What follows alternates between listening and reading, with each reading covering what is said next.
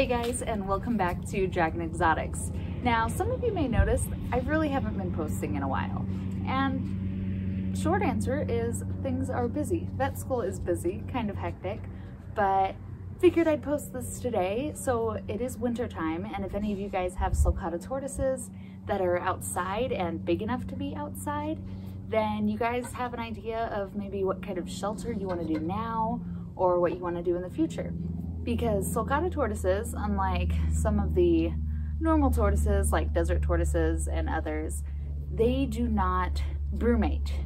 So the mammals tend to hibernate, in which we tend to say, okay, yeah, Sulcatas don't hibernate, but really the term is brumation, where their body just slows down so that they're not going to be moving around in the winter, and it's very similar to hibernation. But Sulcatas do not brumate. And so if the temperatures start to drop, the Sulcata may be getting slower, but that means that they're kind of slowly dying on the inside because they're not getting that warmth to, one, digest their food, to keep their vital organs just functioning. So you want to make sure that you provide a warm enough area for them to actually be able to go in during the winter when it gets cold out here. So I will be posting a video hopefully in the next few months about the actual outdoor enclosure for a Sulcata, because they usually like to have a nice big area for them to roam and eat grass. But for right now, because we just moved, we have this nice winter enclosure behind us, and he does get to roam out here right now. But this video is about the winter enclosure, so let's do this. Okay, here we are. Now, as you can see, we've got a bit of insulation on this door because it gets pretty cold where I'm at. It's cold enough to the point where the nights can be like 16 degrees or sometimes a little less. So we get snow and we get all that fun stuff. So if you live in a cold area like I do in northern AZ, then you're gonna want some insulation in whatever heated winter enclosure you have. But before we go in, I kind of just wanted to touch a little bit on the winter diet for Sulcatas. For Sincy, because he doesn't have much grass area to roam right now because all the grass is dead, then we kind of just supplement him with a bit of this Missouri tortoise diet, which is not too expensive. You can find it on Amazon as well as some local pet stores, and it's really good and fibrous, and it's honestly not bad to add to their regular diet as well, just year round.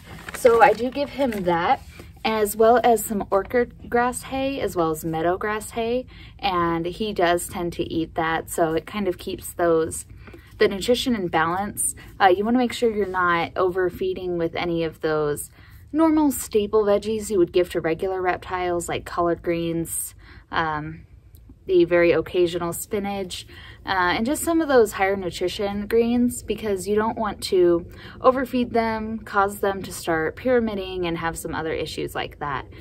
But we can go into that in a different video. But yeah, so their normal winter diet, as I said, you're going to want to add that Missouri diet. You want to give them some grass if you can, and then if not, you can have that orchard grass hay, any sort of just grass that you can add to their diet. Lastly, for winter nutrition or diet, obviously water is a big thing.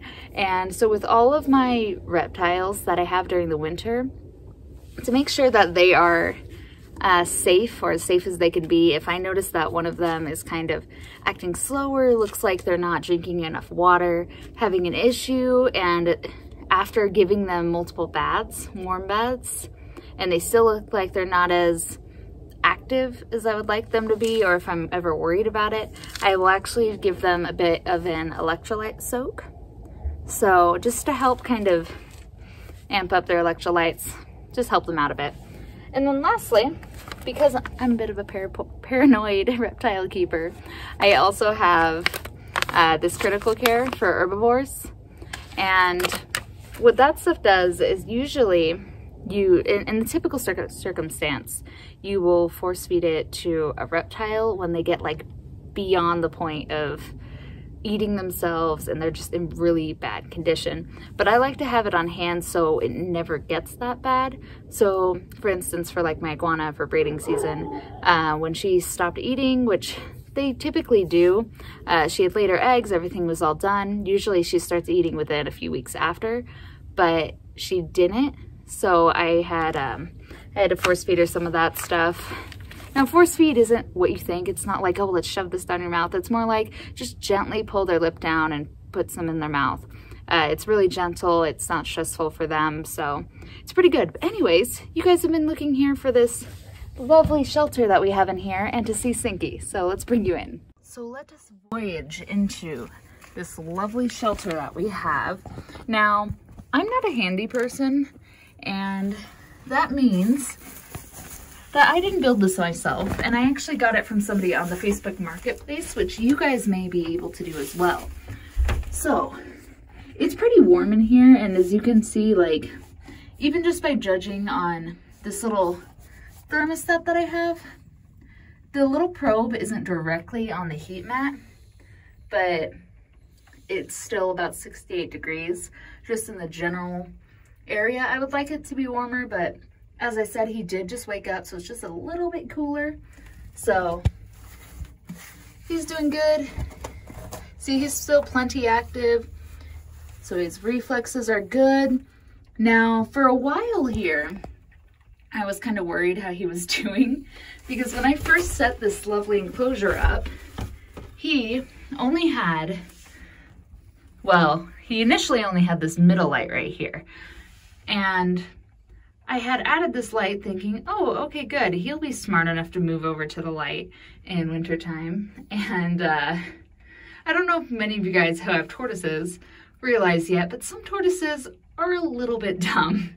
So the next step I did was I added another heat lamp over here. This nice red one. You don't want to fill your night box with too many red ones because it can actually hurt the way they see. So it would end up making it so they can only see in red, which is obviously not good for them. And so I had added just one of these red bulbs.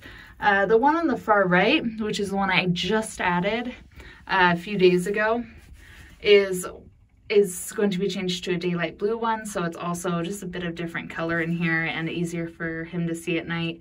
But these little sections under these heat lamps are so nice and toasty, so he can crawl under here and be all nice and warm. And the problem I was running into is no matter like what heat lamps I added the middle one, he would go on either side, the coldest side, and then he'd be cold in the morning, and I'd have to, you know, give him a warm bath and help kind of just warm him up a little bit. Now, he wasn't freezing, but it was still an issue. And then I had added this one, which he used it a few times, but then he started going into this back corner when there wasn't any heat over here. And he's had this heat pad here the entire time. And he does like to use it, as he is right now. But, you know, sometimes they're not smart and they just want to hang out in the areas that don't have the heating.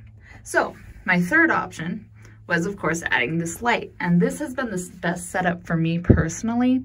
I know some people out there use the little radiator heaters or oil-filled heaters, electric heaters, whatever you need to use. But just for me, I'm using these heat lamps since they're low wattage, and it's just, for me, I feel like this least of a fire hazard. You can see the hay here, but it'll never get hot enough to burn. Anyways, this is the setup I did end up getting. So we've got this nice heat lamp over here. We've got the middle heat lamp and the one on the right. In addition, we have his little Reptotherm heater. And with all of that, there's really nowhere he can go in here that's going to drop below, I'd say about 65 degrees, even when it's 16 degrees outside.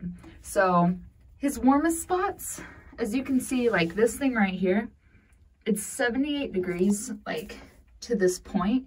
Now his shell goes a little bit higher, and so it can be around 80 something degrees. I do check it occasionally, but either way, it's pretty warm for him to be basking in.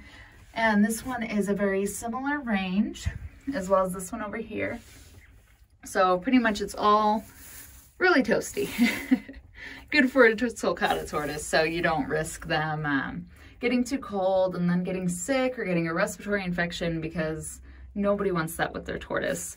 Right here, I just keep a nice little, it's just a little Tupperware bowl full of the grass hay and then some Missouri diet.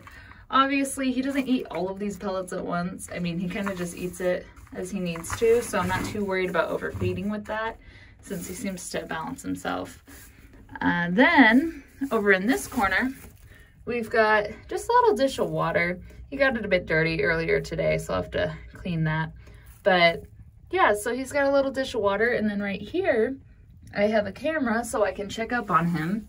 And then I forgot to mention that one more fact about this thing right here, this little digital thermometer, is I can check it on my phone. So it's Bluetooth, and it will alarm me if the temperature gets too high or too low. And I usually move this around depending where I need it in here. Since I know this spot stays pretty consistent, I'll move it like over here during the nighttime just to make sure it doesn't get too cold. Let's see, what else do we have over here? Well, here's Sincy. We can bring him in the light for you guys. Huzzah! Teleportation. So I put Sincy under the heat lamp. He's decided to move around a bit, come out. See, he's pretty active. If your sulcata is in, I guess, what you think is your normal heat box, and you're unsure if it's getting warm enough, if your sulcata isn't active, you notice he's not wanting to eat like anything, he's just really slowed down, I would really recommend checking that heat, making sure that there's a spot that it's at least 80 degrees. Just make sure, because if not, they can get sick and then possibly die, and you just won't notice in time. So, and you can see this one is actually rising a bit. I had moved it over earlier, so it's just adjusting. So that's nice and toasty right there. But yeah, so we got some insulation panels on the outside, just a little bit, enough to keep most of the air out. Got some nice insulation right here, so he can walk out whenever he wants to. But I think that's about it for this video. Honestly, I just want to make sure you guys know how you can set up a quick and easy, just warm shelter for your sulcata. And obviously it does not have to be this big. It could probably be half the size for somebody, you know, his size. But because I know how big he's going to be as an adult, I figured I would invest in this, this kind of custom house and just get it for him. So when he is an adult, I don't have to change it again. And it seems to be working out pretty well. I think I will probably end the video here. Just to restate, it is like 50 degrees outside, and just this thing right here, being close to that heat lamp, is already at like 95. And he can go outside whenever he wants, and when he wants to come in, he comes into a nice warm and safe area. So, as you can see, he's happy, and I think we're all happy. Hope you guys learned something in this video. Please let me know in the comments if I missed anything, if you guys want me to touch on anything else. But yeah, just let me know, and hopefully more videos will be soon to come in the next few months.